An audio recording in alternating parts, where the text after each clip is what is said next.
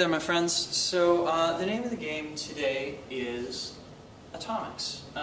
Namely, these orientations of planes where they're not flush. That is, they're not in parallel planes.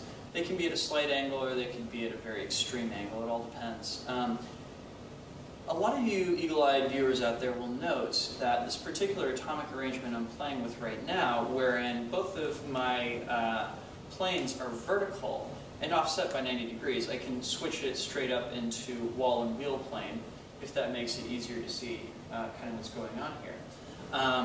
From one perspective, this looks like it is same time, same direction. But if I were to rotate it around, say here, it's going to look more like it is same time opposites.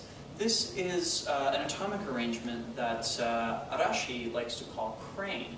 I was reminded of it recently when I uploaded a video of him teaching class at Firedrums, and he was specifically talking about this atomic arrangement.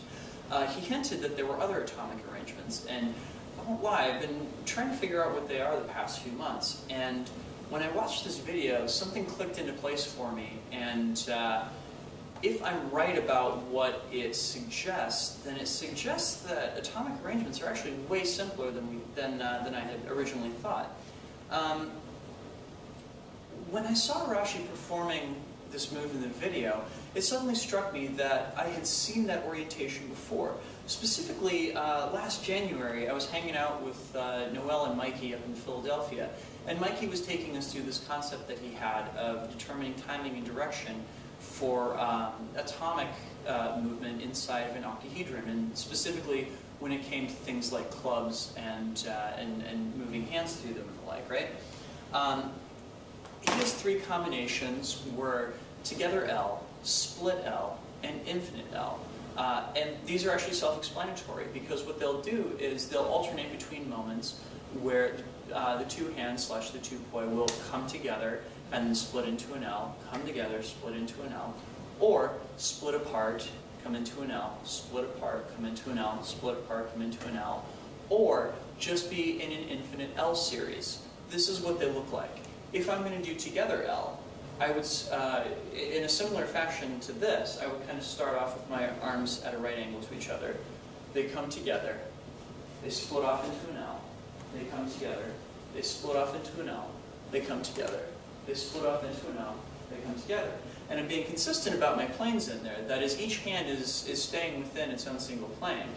If I go to split L, I'm coming to a perspective where my hands are spread out as far as they can go. Then I go into an L, spread out,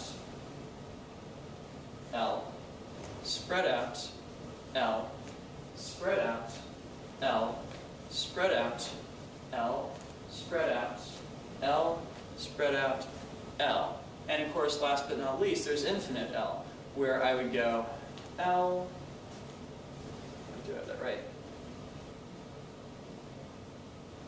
L, L, yes, L, L, L, L, L, L, right? Okay, so let's take this example of crane for a second. And as I mentioned before, crane can look like same time, same direction from one perspective, but if I switch to a different perspective, it looks like same time opposites, right? It looks like that to the observer too. So if I wanted to, I could move around in a complete circle, staying in crane.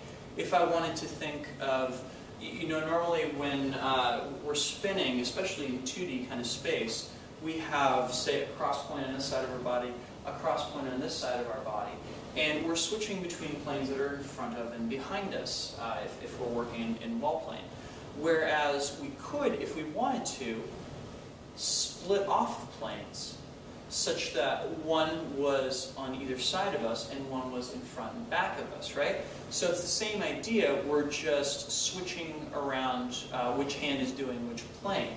In which case, you can navigate around crane by switching between it looking to you like it's going same time, same direction, to it looks like it's going same time opposites, same time, same direction, reverse direction of the one you started with, and same time opposites, reverse of that direction, right?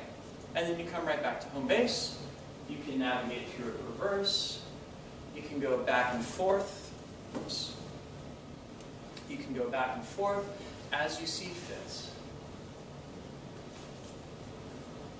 And what's cool about this is that it teaches your hands in poi where they need to be in each of these different perspectives in order not to tangle. We could take it a step further and say move to a position right above us, in which case we're dealing with crane from another perspective. And the beauty of working inside of a geometric framework like this is we can take this octahedron where I'm playing with a point here, point here, point here, point here, point here, point here, and we can rotate it over on its side such that the atom is now oriented in such a way that I'm dealing with a vertical and a horizontal plane right here. This is still crane, it's just crane seen from a different perspective, in which case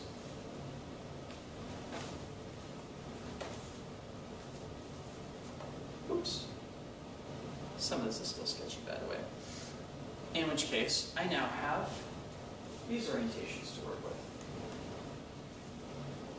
And once again, it's just a matter of traveling around to all those different perspectives and figuring out where I have to stick the point in order not to tangle there, right? So, if I'm not mistaken about this, it essentially means that there are only 3 atoms that we can play with, and a multitude of perspectives on those atoms. And one of the great ways that we can practice those atoms then is to navigate through each of the octahedral positions of it and rotate the octahedron around in a number of different ways to make sure that we're getting all the possible perspectives that we're likely to be playing with. Of course, there are an infinite number of perspectives, but this kind of narrows down the field a little bit and gives us a little bit more to play with. So, for example, if I wanted to, I could also play with split L, which from this perspective is going to look like split time opposites. But I can rotate my plane in such a way that it's going to look like split time same direction. Once again, all I have to do is navigate between my different perspectives right here, and it will give me all the different combinations I'm likely to have to deal with. Nifty, huh? And once again, all I'm doing is taking these standard planes that we usually work with, but say cocking one, oh, just a little bit off, and realizing that that means that when I do cross points from here on out, I'm only doing cross points of 1 poi at a given time, and that will give me the freedom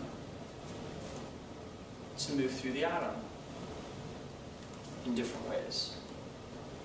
And of course, you know, as you're playing around with this, you look up and there's a vertical versus horizontal element to play with too.